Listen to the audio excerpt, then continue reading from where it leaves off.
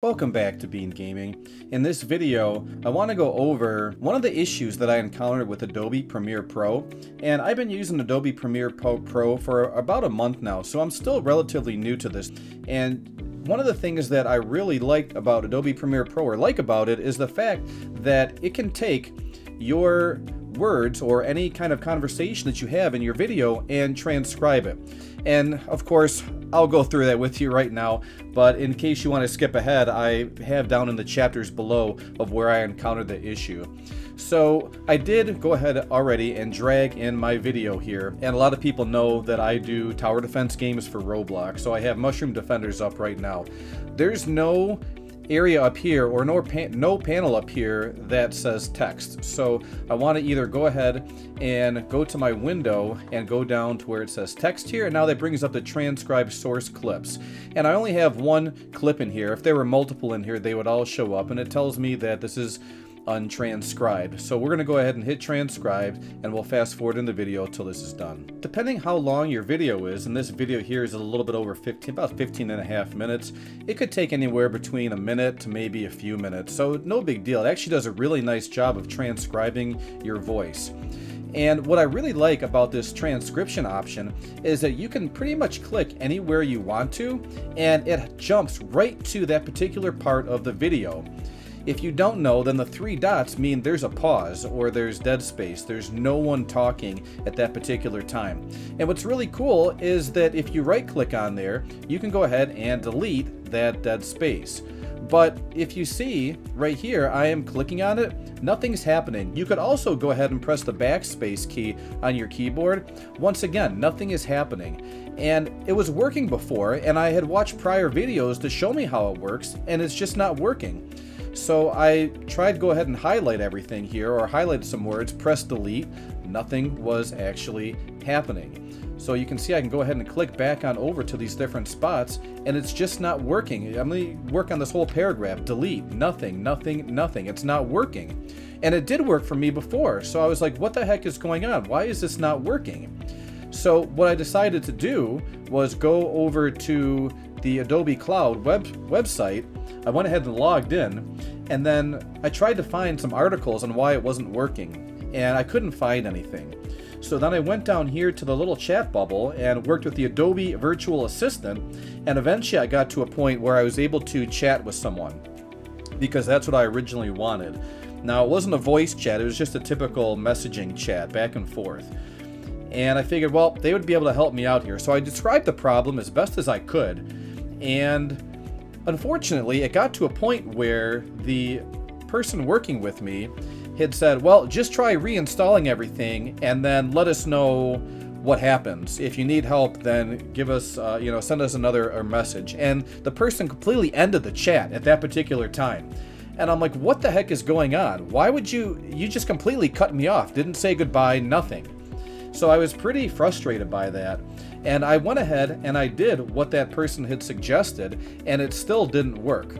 So I did figure out eventually what the issue was, but when you go over and look at your support history, or at least my support history, you can see I opened this on January 17th, so it actually wasn't too long ago.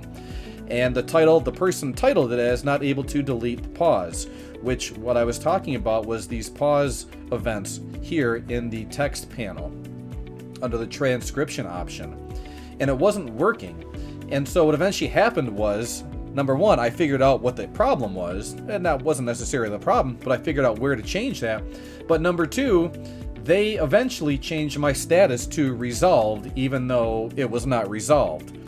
Now, to be fair, they did email me a few times, but I wasn't planning on going through that process of trying to answer them because, well, they left me high and dry. And I was really disappointed because I am paying for this on a monthly basis, and I would expect to get better support than what I did. So I was really disappointed in that. But let's get back to this. So I have this pause highlighted here, and if I come up over here, and I mean, even nothing. I was looking all over the place to see how in the world I could delete this stuff. Because as I said before, in the videos that I watched, they were able to do that. I couldn't figure it out, and so I just started looking in all of these, in these headers over here, trying to scroll on through, seeing if I could find anything, go to edit and preferences, and I couldn't find anything there.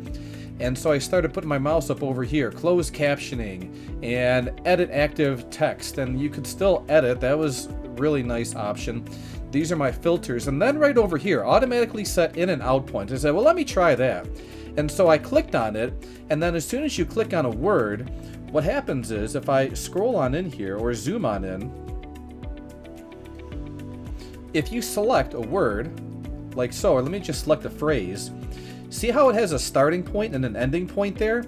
Now, if I hit the backspace key on my keyboard, it ripple deletes it. And that's exactly what I was looking for. Same thing, if I select this pause here, or this dead space, I can hit delete and it actually works. It actually deleted it. So this right here was the key, what I was actually looking for. Now, there is another option that I was actually trying to work with before that did work. If you go and search here, and or actually, what was it? I think it was in the filters here. There it is, pauses.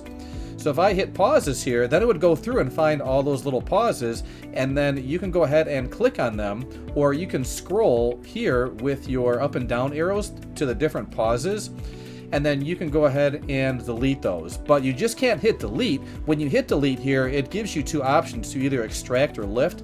You can delete all or just delete that particular one. So what I was doing was manually going up and down, deleting one by one, because I didn't necessarily want to delete all the pauses, and that worked. Back to my original issue was this in and out, automatically set in and out points. So I was super happy that I was able to find that, because that is exactly what the issue was. So if you're experiencing the same thing, it literally is just clicking on this automatically set in and out points right over here.